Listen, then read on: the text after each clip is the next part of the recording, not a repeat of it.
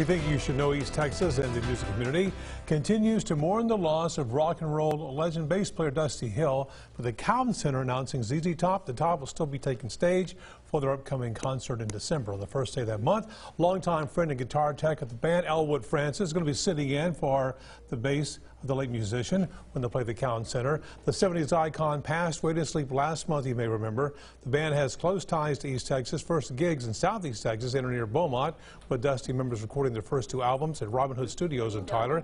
Tickets to the big show go on sale in October, and we have a link posted on the website on how to get them.